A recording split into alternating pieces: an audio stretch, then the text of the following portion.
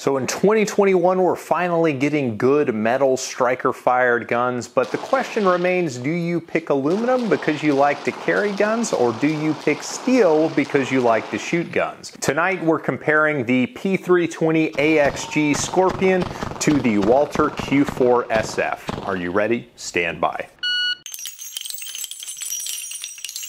Welcome back to the Humble Marksman channel. I'm David, and this is the Sig Sauer P320 AXG Scorpion from Sig Custom Works, which, don't freak out, YouTube manual reviewer, that's what it looks like on the company website, and that's what it looks like in my hand. And this is the Walther Q4SF, which is a pretty basic looking gun, and that's what it looks like on the company's website.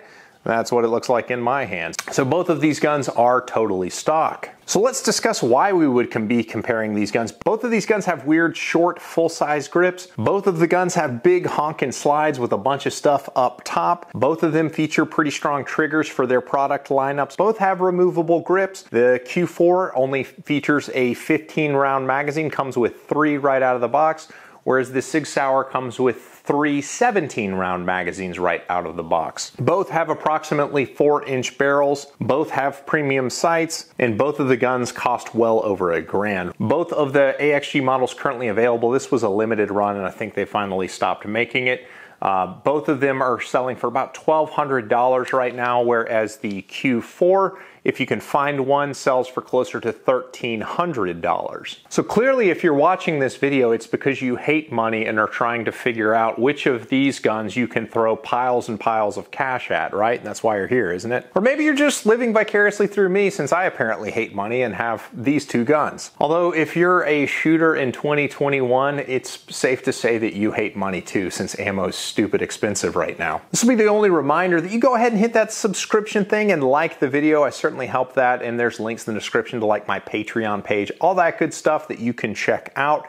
And let's get going. So initially, what we're going to compare these guns on is perceived quality right out of the box. And to be honest, we're just going to be talking about the Walther Q4SF, because everything about the initial quality on the Q4SF is better than the P320. Like, it's not worth even really talking about. P320 is not bad, it's just the Q4SF is very literally the nicest striker-fired gun that I've ever held. I had real high hopes for that old Hudson H9. Remember those things that turned out to be glorified paperweights and had all that promise and hype? Well, the Q4 actually kind of delivers on some of the promise that the Hudson had. And what I mean by that is the actual slide to frame fit on a striker gun, it's pretty good. It's got a pretty good lockup.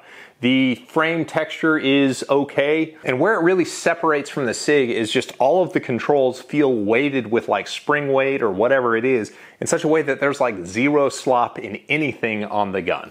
The mag catch is like perfectly weighted with a spring. The slide stop has very positive spring tension. It works on both sides. It's a very nice shape to it. The trigger, I'm gonna factor into the controls. The trigger on the Q4 is bonkers. It's very, very good.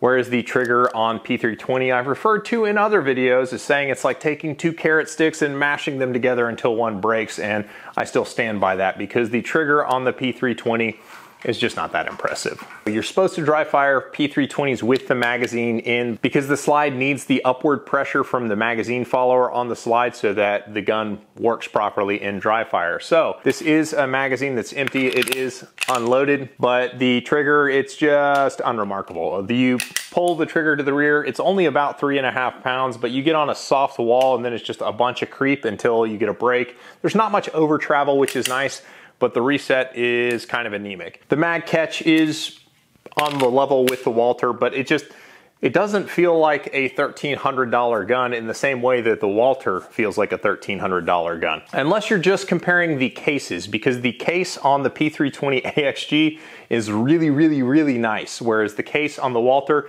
is only really nice.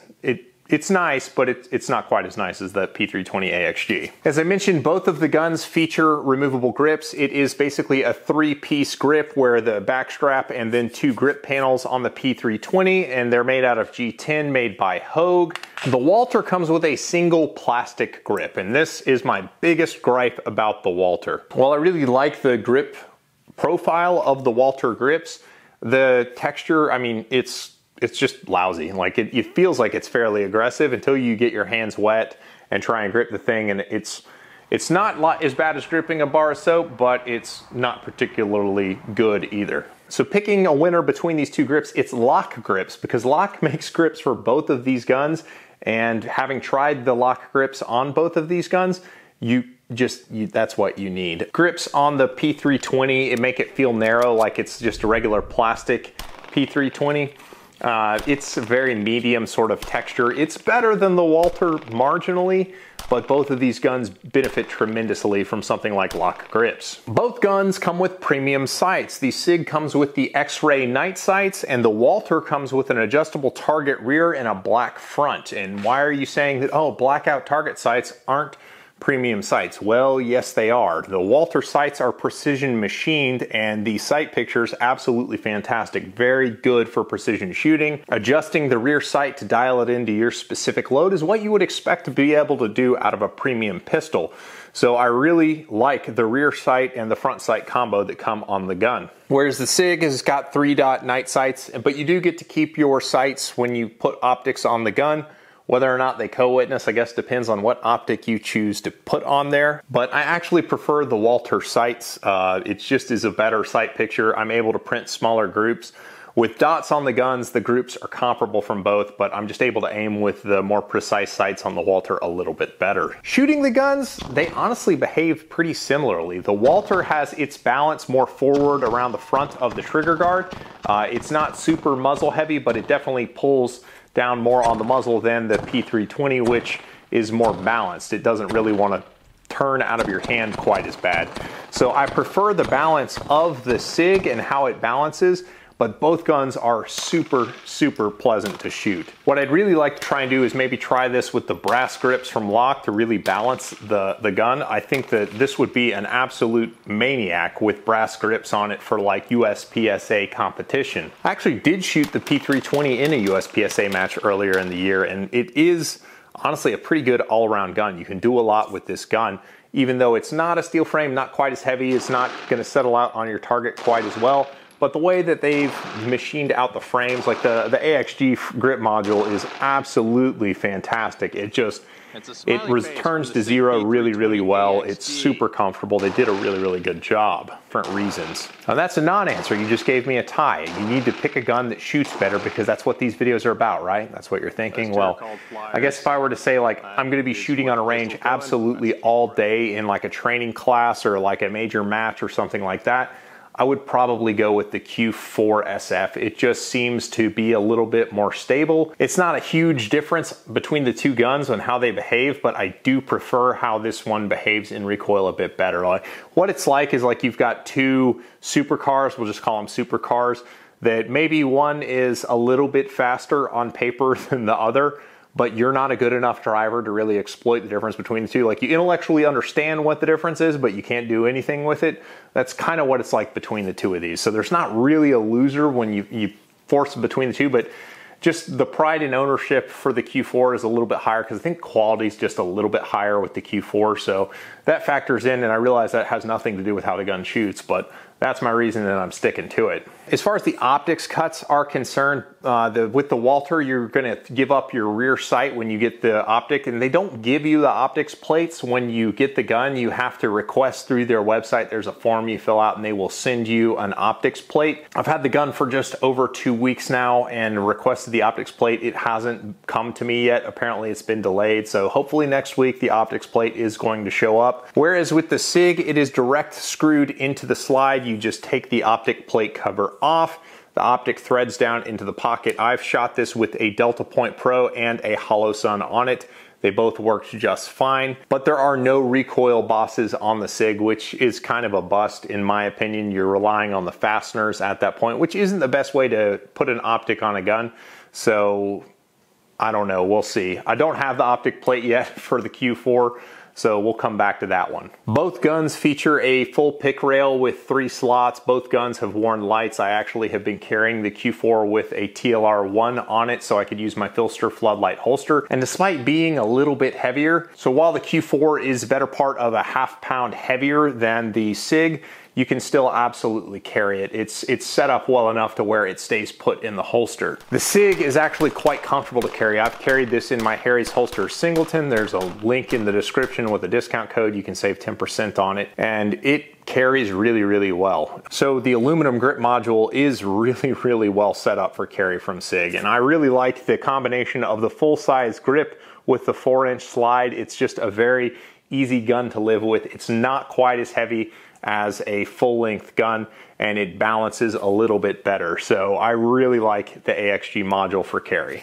As far as aftermarket is concerned, what do you carry? You hate money. You can buy custom holsters for either gun. Holster availability for the P320 is going to be higher just because it fits all the existing P320 holsters, whereas the Q4 takes its own special kind of holster. There haven't been that many of them out yet, but you can absolutely find good holster options for this. Both of these guns have magazines that cost all the money with easy $40 plus price tags for extra magazines.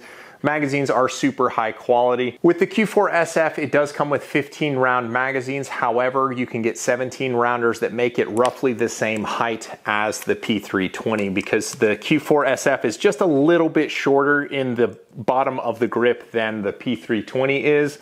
So in that regard, the Q4 might conceal a little bit better for you in the 3 o'clock position. So knowing what I know about both of these guns, I have had this gun for the better part of a year, and I've only had this gun for just over 2 weeks. And if you make me pick one, you're like, well, this one is in the honeymoon period. Well, it was for the first week, but after the second week, you know, we're in a good getting to know you phase, and I feel like we've got a good grip on who each other are as people. And so I feel good enough about these two guns that I can tell you what my preference is, and it's honestly the Q4. I think the Q4, it's just the pride, when you're spending this much money on a pistol, you want one that you can brag about. And despite the Sig coming with a challenge coin, which I guess matters to somebody, with the Q4SF, it really comes down to pride of ownership for me because both of these guns are deadly accurate. The triggers are good, acceptably good, pretty great on the Q4SF. But you just run the slide on the Q4 and it feels like it's on rails. Like it's almost ball bearing 1911 like on how it's fitted. It's not quite as good as a 1911, but it's better than pretty much all the other striker guns that are out there. The Q4SF just feels like a precision gun. Like when I tell you it's a $1,300 pistol, you pick it up and you feel it and you mess with it and you pull the trigger on it and everything and you see just how short the reset is. I mean, it's everything that you would expect a $1,300 gun to be. It just is a really, really nice pistol. And it's all the small details with how the gun is put together. Like if you look at how the frame is relieved at the front above the pick rail, there's like 3 different elevations that have been milled into it. It's kind of almost like an Adidas logo sort of thing. It's just a cool detail.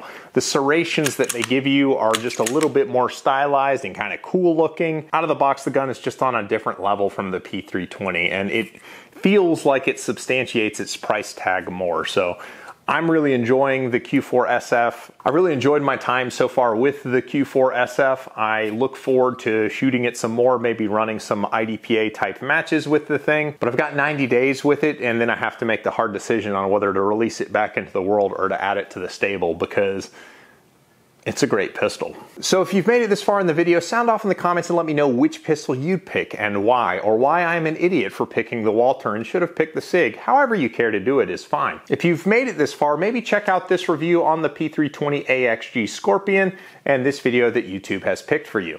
I appreciate you guys, and I'll catch you on the next one. Thanks, guys.